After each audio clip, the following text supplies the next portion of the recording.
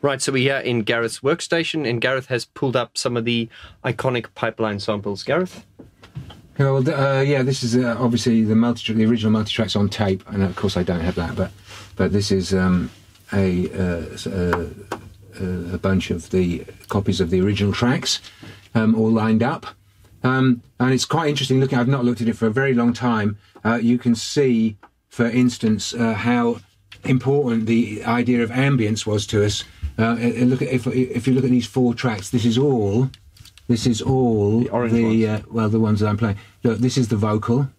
Let me just play a bit of it. Here we go. Get out the crane construct. So we got one vocal, then we got an ambient track.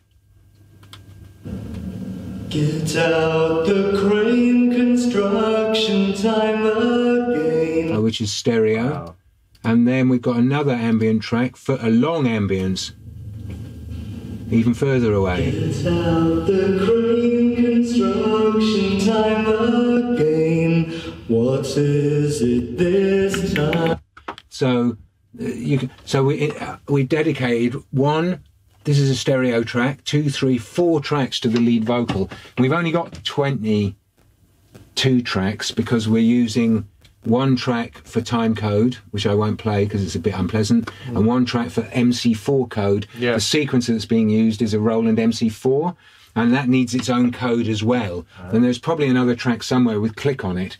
So we've really only got 21 tracks, and of those 21 tracks, we've already dedicated 4 tracks to the lead vocal, So because you were 17. Because we're so into this thing of the natural rooms, Yeah. you see. So, as you know, as everyone knows, we went out we did all the original sound sampling somewhere around the old ruined railway arches around the back of Shoreditch. One of the backing vocals was, we went back there we put the backing track on a cassette, and Martin heard the cassette in his headphones, and then he sung the backing vocal onto the Stellavox down there, Wow. then we played it back in, and legendarily the train went by. That's this vocal here. Taking from the greedy, giving to the needy.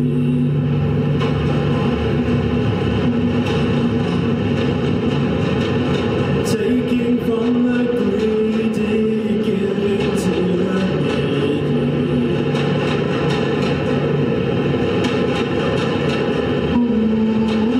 Taking from the greedy, giving to the needy. Now, I have to ask, when that train went over, were you like, oh no? Thinking, No, I think we were. So I was sufficiently familiar with some of the French Nouvelle Vague, like Jean-Luc Godard famously used shots where shit happened in the background that he didn't plan, but he incorporated into the piece. That was a happy accident. And it was a happy accident. I'm sure we had a few different takes, and then probably some without train, but everyone fell in love because so many of the samples were recorded in that very same space. So it really made we reconnected once again to the space where the samples were built, and here's a bunch of them. I mean, this is probably done in the studio. Maybe not, I don't know. What is that sound? Is it sounds like a voice, like a Peruvian chant or something? It's someone's voice. That It's like sounds a like a blow bottle. pump. That's a blow bottle, yeah. So, and then we've got, these are in no particular order, but it's just fascinating to hear the difference, for me anyway, to hear the different, and as you can, this sound obviously just goes all the way through. Scraping metal pipe. This is, you can hear the room, some kind of room in the background. Oh, there's the pipe. So that would have been tuned, obviously tuned. Obviously, yeah. Yeah, you tune it in the sampler, and then you play on a keyboard.